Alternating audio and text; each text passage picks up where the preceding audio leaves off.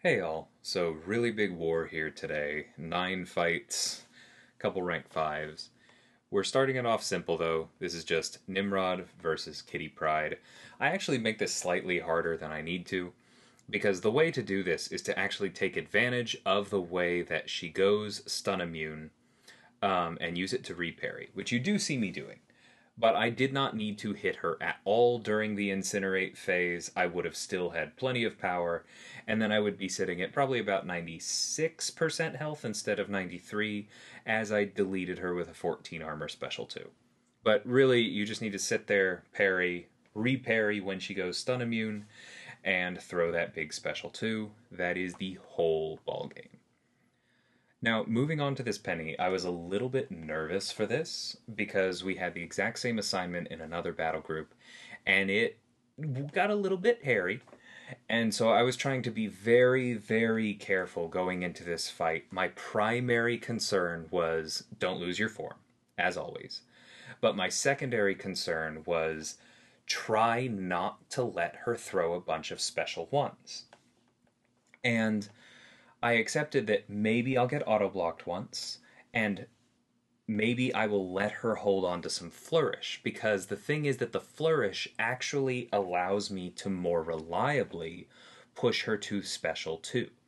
And so you'll see me doing that some here, where yes, I do hit into her block to remove the flourish, but I'm trying to push her to special 2. That is the focus of this whole fight. And once she's there, I can safely throw my special 2 because the entire thing is unblockable. I don't have to worry about auto block. And her combat power rate has been reduced enough that I don't have to worry about pushing her red. And so once I throw that special 2 and do an absolute ton of damage, despite the fact that Penny is incinerate immune, we basically just do that same thing again. I bait out a heavy, and then I heavy cancel into the special 2. You just really want to lean on power focus 2 here and try not to let her throw special ones. It can go wrong, of course. It's a dangerous fight, but I think if you accept that you might get auto blocked once or twice and just pay that price to manage her power, it is that much safer. And speaking of using the tactic to your advantage, we're definitely going to be doing that in this Nick Fury fight, because more than once he's going to stack a bunch of flourish, and we are going to use that to completely bypass the special 1. Now, this fight, of course, has power efficiency, so once we get him to his first special 2, it's pretty easy to keep him there. Notice I do a single hit there and immediately block. Because I was hoping he would come in, I could parry him, and then I could push him to his special 2 again before he went unblockable. He, of course, threw the special 1 immediately, but that's fine. That's why we indestructible boost, and also it's not that much damage this first time. We also were pretty on top of the decks, and I think only used 2 charges of our indestructible boost, so that was nice as well. And we now have a ton of time left on our form as we push him into second life. Gonna immediately throw this, push him over 2 bars yet again. He throws it. Do I go medium, light, medium? No, I don't, because, as usual with Nick, the important thing is his tactical charges, and then, once the medium, light, medium will take him over 2 bars, then that's what I do, and throw another special 2. Don't really have to worry about heavies here. If they come up organically, sure, but the important thing is managing Nick's tactical charges and just staying on him. Now, moving on to this Weapon X fight, this is a very similar fight to the Kitty Pryde one. We are just going to parry a ton at the beginning to try and build as many armor ups as we can. I'm actually not going to do an amazing job of said parrying. You're going to see a fair amount of normal blocks and then him immediately throwing a heavy, which is a little bit frustrating because we definitely could have had more armors right now instead of just 10. But at this point, we're just going to go ham because the shocks don't really hurt us. I should have ended that with a light so that I could have gotten 2 more armor ups on the next parry. This wouldn't have quite finished it, but it would have done a bit more damage that way.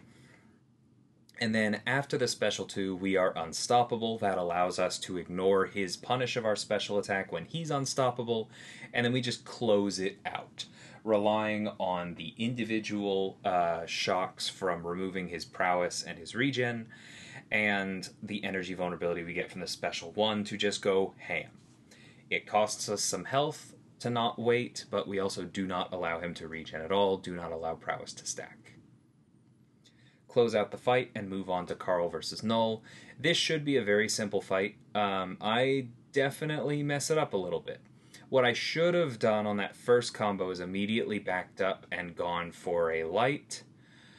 Instead, I did manage to do the triple light punish for his heavy right here, which, honestly, very proud of myself for.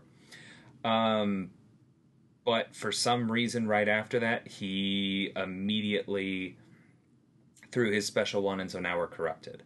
I was mostly on top of the... No, I take that back entirely. I was on top of the reverse controls when it didn't matter and when Knull wasn't doing anything.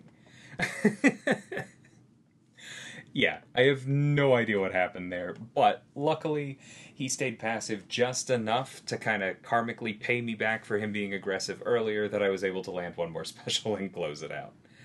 Weird fight, but Carl is very good for Knull, and we were fine. The instant ramp from his special, or from the corruption triggering, really helped us out there. So then, of course, we have Terrax here. I've taken this before. I've done 33 seconds here. I've done a boss. No, the boss was 33 seconds. The last time I took this path was 39. So let's see if we can get those numbers up. Yep, immediately get the protection off. Bait the heavies, just stay on him, keep the medium, light, medium going so that we just stack those vulnerabilities really quick. There's another one. We are racing to the special 2, do a full combo, and boom. And that is a 20-second Terrax kill. I say again, this tactic really does make him easier. Carl was built for Terrax, but having him never come out of Rockfield is just a gift. Moving on to Domino. This is kind of a similar theory to the other 2 mutants, where you just parry a lot and then delete them. You do have to worry about Mighty Charge, but again, if you stay on top of reparries, that can even be a good thing for you, and you don't have to worry about immunities at all, so this should be very simple. A reminder that you do want to make a point of actually getting the intercept and removing protection, now that protection is fixed and does reduce damage from damage over time effects, and so you don't want to rely on throwing your shocks into her protection. But that is fairly simple as long as you practice your backdrafts while she's at low power, stay on top of things, and there we go, this just ends it. She does get protection back right at the end, and it does cut into our shocks, but we had done enough damage, we were good to go. And so then I move on to a pretty interesting fight. I have taken Killmonger with Absorbing Man before, but not on this node.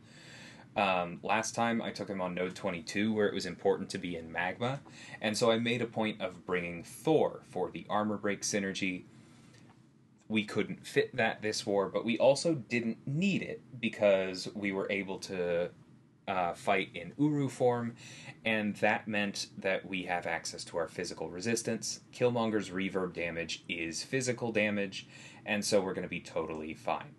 Notice that once we whiff a light attack, rather than getting a successful intercept, we just wait. The AI loves to just bide their time in those situations, and they absolutely will parry you if you get impatient. It is imperative that when that happens, when you're going for intercepts on nodes like these, that you just wait. Block, wait, they will eventually do something that gives you an opening again, then you can capitalize on it. Notice I'm very comfortable with the heavy counters here. I make a point of refining, and that is going to regen the small amount of reverb damage that we do take. Now it's time for another intercept. We get it right there with a light, pause our forms, we wait out that combo, go for another heavy, cancel it into our special, and we are good to go. Carl is a very strong Killmonger counter because the amount of crit rating he gets on his heavy, as long as you counter for it rather than stunning, is big enough to overcome Killmonger's crit resistance, and then you're cooking with gas. Moving on to Nova on node 49. I've said this before, but with Carl versus Nova, it's important to remember that Nova has defenses against unblockable attacks, and so you don't want to just use your normal special attacks. You want to use the special 3 because it does not go unblockable. But it still gives you an easy way to refine your form, and it gives you a big chunk of crit rating without needing to heavy, and allows you to close things out very quickly. Now notice that we are hitting his block when we can. We are also not afraid to intercept him as long as he is below 75 charges. Because yes, he will auto-block us, but we're not scared of that. Because as long as he can't parry us, now of course eating a special isn't ideal, but as long as he can't parry us, like you could see right there, he was at 50 charges, then we don't really have to worry about taking damage, and it removes one of his furies, which allows us to pause our forms. Plus, it's hitting his block, it removes the flourish, it just keeps the fight really well under control. He of course goes for the heavy immediately there, but now we have our extra crit rating. We have our cruelty boosting our critical burst damage there. And we have our form paused, so we just do not have to worry about anything. I could have tried to go for this special 2 here, but I bait out the special 1, and just the Incinerate from touching me finishes him off. So there we go. 9 fights in 12 minutes. This was a really fast, really fun war. Yeah, absolute blast. I am so happy with Absorbing Man. I feel like for me to take these matches with him, I really am having to understand his nuances. Obviously, I'm in a very good position to do that, having built him. But that Peni fight, that Nick fight, there's a lot here where I had to work for it, and that is the appropriate... That's the appropriate power level that I wanted for him, right? For him to be able to take all these fights, I wanted you to have to work for it. I'm just really, really happy with where he's landing as an attacker. Yeah. He's so much fun. I'm so happy with him. Anyway, hope you guys enjoyed this war, maybe learned something. And until next time, thanks so much for watching, and take care.